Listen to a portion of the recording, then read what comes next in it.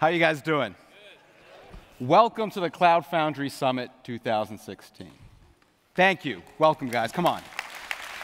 Oh, you know, Sam will be up in a moment, but we are so excited about Cloud Foundry. When I go back and I think about when you all started the foundation, there was literally 100 folks in the first summit, and here we are, close to 2,000 people. It's absolutely unbelievable. And what we want to try to do in the next, 19 minutes and 23 seconds, there's a clock up here. We'd like to kind of take a moment and think about, what does Cloud Foundry mean to our organizations, in particular the code, community, and culture aspects of Cloud Foundry, and also perhaps reflect a little bit about where we need to head in the future. Because when you think about when this all started and Sam and the team kind of started to galvanize and bring folks together, it was a small band of disruptors, people that were building out the basic DNA of an open governance system, right? Transparency from the start. Are you all hooked into the Slack system? I'm sure you are. Email lists, distribution lists, how you track changes, right? A well-defined meritocracy. And very, very clear levels of participation. That's how people engage. You're a developer, you're a project lead, you're a board member. This basic DNA started to go and grow and multiply, right? And become something else. And what it became a platform. And you all have heard me say this before, a platform for the people, a platform for innovation, right? That vision translated to close to 60 or so odd member companies joining, 6 physical dojos. Everyone know what a dojo is? These are physical locations where if you want to go contribute to Cloud Foundry, you can go and do some pair programming with someone and work on a project and accelerate your committer status. They're all over the world, right? Sponsored by various companies and the foundation and so forth. As Sam said, there's over 100 or so dedicated full-time committers. And then most importantly, there's user groups, right? I'm sure a lot of you all run them. A lot of you all are new to Cloud Foundry. Find a user group near you and get engaged. But just this past year, this ecosystem has exploded. I mean, just today, we went from 7 to 9 certified Cloud Foundries. Come on, guys, round of applause. That's interoperability, freedom of choice, right? We have literally thousands of organizations, large and small, governments using Cloud Foundry. And I am told that if you look at the shared development costs across the community of the Cloud Foundry base, it's about $455 million. And Dr. Nick is committing today, where are you? He's committed today to pitch in the other 45 to make it $500 million. Thank you very much. Woo! Yeah, thank you. Thank you. $500 million, thanks to you. It's in my other pants. Okay. All right, very good. So it is a very vibrant, healthy, and fun place to be. Now, there's many reasons to be involved, but why are we involved? Why is Kaiser Permanente involved? Well, look, for us, it's about providing a platform of innovation. Clearly, you're going to need capability on-premise, off-premise, dedicated. There is no single cloud. There are multiple clouds. You need to integrate. The world is hybrid, right? But what about all of those colors that Sam talked about in that intro video, all of the APIs, all of the services that you need to kind of build applications faster? Your cognitive capability, your analytic capability, your Internet of Things capability, your weather data. That's what we're trying to do. We're trying to actually add value to the platform so that you all, the end user, can do more. You can build more, you can federate your application across clouds and use the right tool, the right brush, right? The right palette for what you're trying to get done. So with that, let me ask Sam to come up and share his story of how he's using Cloud Foundry and IBM. Sam, give him a round of applause, please. All right, thank you. Hi, everyone. So I want to, yes, I work for Kaiser Permanente. So first, I want to intro some of you into what Kaiser Permanente is. Some of you are familiar, some of you are not. And then take you through our journey, which is about a year old. So you'll see some stuff where we've been, where we're going, and what we're doing, and what we're planning to do in the future. Who we are, Kaiser Permanente, right? We are an integrated health provider organization with close to more than 10 plus a million members. And what we do is we sell the insurance, and we also provide care. So it's a closed-end system. That's why we call it integrated system. As you see, we have 38 hospitals, a lot of medical office buildings. But we're in the healthcare space, right? At the end of the day, we are trying to innovate for our consumers, for our members. And what the next slide shows is when we looked at everything, we said, well, we're no different from any other company, or most of the companies. We need a consistent system of engagement. And for us, when we're talking about system of engagement, we're talking about consumers, we're talking about us, workforce, as well as our physicians, care team, as you see there, and also all of the supporting staff that you see. So when you go in the hospital, you see a lot of people. And to bring you one example, today when you walk into the room, you would say, well, okay, I have all this stuff that is monitoring me as a patient, but then from a workforce perspective, you basically say, well, somebody monitors all of this equipment, and all of this equipment has to be interconnected so somebody can actually get a sense of it. So when you look in this situation, you're saying, well, this is kind of a system of engagement. So all this equipment is engagement with me as a patient, and it's engaging with providers that are providing care to me. So, and as you see on the slide, what we were trying to achieve with that, why we thought it's going to be very important for us is we need to increase dynamic engagement. Healthcare is shifting. We were used to be selling to brokers. Now we are selling to end consumers, in the US at least. We wanted to shorten time to market. We didn't want to worry about infrastructure. We didn't want to worry about security. We want to provide our developers with a central platform. And also we wanted to maximize into existing system of records. So Kaiser has a lot of system of records. So we want to maximize that investment. And we've been doing all kinds of integration and web services since 2008. But now we kind of wanted to take it and really expand on it. And as you see on the bottom, I'm not going to go through that, but some of the driver for change, time to market, on demand, integration, like any company today, you would see kind of the same words for everyone.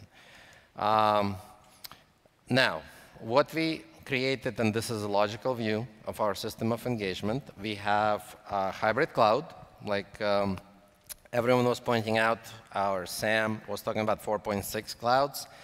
I can say that we're in that boat. I'm just showing two clouds today. We have an internal cloud, which is based on VCE, vBlock, and then we have an external cloud, which is a soft layer for us. And when we are thinking about, and we have a bunch of external clouds, which is SaaS providers, as you see in here, and on the bottom you see a system of record, system of engagement, right? So we said that we need to unify this, and we want to have consistency across both layers. We want to be able to shift workload for us between something that lives really on a cloud, in a software data center, IBM software data center, or in our own data centers on our private clouds. And for that, as you see here, we kind of said, okay, here's our system of engagement, here's how we're going to operate as a company going forward. This decision was made, this architecture was put together I believe in September of last year, because we started on the pilot. And again, I'm moving very quickly through it. So for us, we said, okay, if you're going to standardize on system of engagement, we really wanted to standardize on platform as a service, really. And with that, we said, well, platform as a service, and again, specifically for us, it made sense to standardize on Bluemix, on IBM's platform as a service. Why? Some of those points you will see are very generic, so you can say, well, that applies to any platform as a service. And I'll kind of explain why we went that direction, kind of because I see a lot of companies, like I talk to a lot of different companies, and we say, well, why did you go this direction versus another direction? So for us, it made sense. For other companies, it made sense to go with different Cloud Foundry distribution. But it provides rapid application delivery based on Cloud Foundry, Docker, OpenStack, rapid infrastructure, platform, cost advantages. We're only paying for actual resources that we're using instead of paying for capacity. We're like any enterprises, maybe not, but we are We have boxes that have been there that have not been utilized. We have rich library of services. I mean, Cloud Foundry provides, IBM provides a rich library of services. So for us, it made sense because some of the existing tools that we're using on-premise are already provided in the Bluemix Cloud Foundry distribution. So for us, the skill set, the existing skill set of developers, we didn't have to retrain them. They already had some of those capabilities. And also, what it provides, what is not shown on the slide, but it actually provides some of the Watson capabilities that we in healthcare would like to utilize very heavily. So even that made sense for us. We had some Watson capabilities on-premise from a search engine perspective, but it kind of lent itself for us to actually go in that direction. And I'll just take you through. So this is kind of our roadmap, very high-level roadmap. So we did pilots. In pilots, we did close to 20 different use cases. We had close to 50 developers involved, and we had IBM team heavily involved too, helping us out. We had our partners, consulting companies also, kind of learning about it and partnering. After all of that exploration, we decided that it was about 5 months for us. In December of last year, we decided that we're going to go with the Bluemix as the platform of choice. And to take you quickly through one example, we had an application that actually, when you walk into the patient room, you see a lot of, like I mentioned to you, we see a lot of different devices. Those devices need to interconnect and work with each other. And those devices, when you bring in, need to pass security credentials, need to pass vendor credentials, all types of compliance and requirement. So for us, there was an application that was developed to basically screen some of those devices before we come in, before we actually make a suggestion to buy.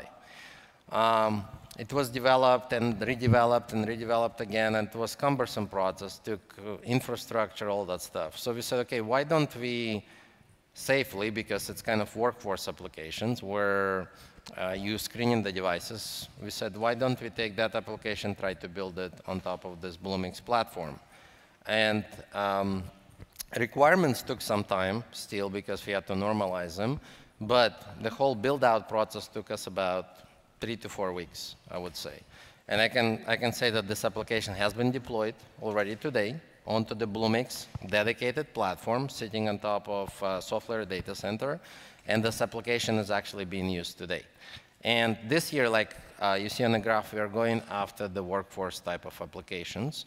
Safer approach for us. We don't want to expose Bluemix type of capability yet to our end consumers. For this year, it's more workforce type of applications, but we are moving very rapidly. Healthcare is evolving very rapidly. So in 2017, as you see, we want to actually stand up Bluemix on a local environment too. We have dedicated now, as I mentioned. And then we want to use for all types of system of engagement application, including interactions with our consumers. So that's kind of very quickly, I gave an example, and I want to turn it back to Angel to kind of take you the rest of the way. Thank you very much. Thank you so much. Thank you. Thank you. What a wonderful story. Now, DNA. You know, when it comes to open source, there's many really, really important strands of DNA. And we built our cloud out of what I would say probably the best open source DNA out there, Cloud Foundry being a really important one. But if you think about it, we've got 40+ data centers across the world. We use OpenStack. I know Jonathan's here. I saw a bunch of OpenStack people here. OpenStack for compute, storage, and network. We've got our container services that use Docker and what we're building in the Open Container Initiative and the Cloud Native Computing Foundation. Cloud Foundry, of course. And OpenWhisk, our newest strand of DNA for event-driven architectures.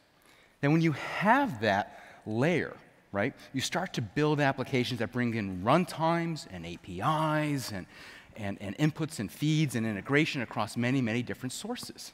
All of a sudden now, your Cloud Foundry app, right, doesn't live in a box.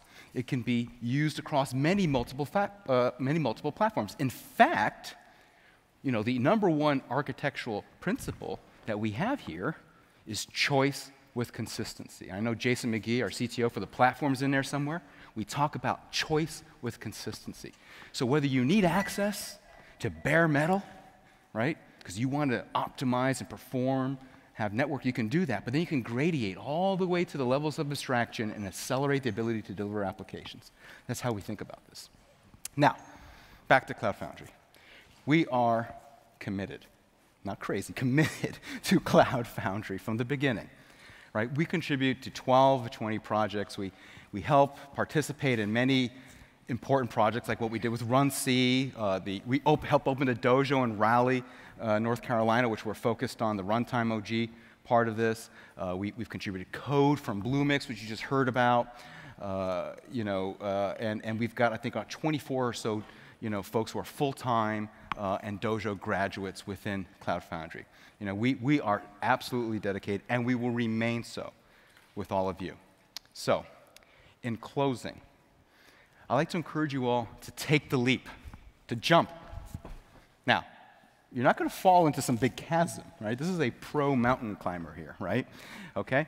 And there's really kind of two things I'd like you to think about. The first of all, if you're new to Cloud Foundry and you want to take the jump and the leap into Cloud Foundry, Sam and the team have an amazing set of ways and processes and procedures for you all to get engaged, whether it's at the Cloud Foundry code base itself proper, or whether you want to create a build pack or be part of the larger application solution ecosystem, right? There are ways to do that. Now, if you are a Cloud Foundry veteran and you've been around from the beginning, I encourage you to kind of take your hand, right? You don't have to be an ambassador, right? And bring someone in and help them. If we do that, this time next year, we're going to triple the size of this multi-cloud conference. So with that, thank you so much, and have a great conference. Thank you.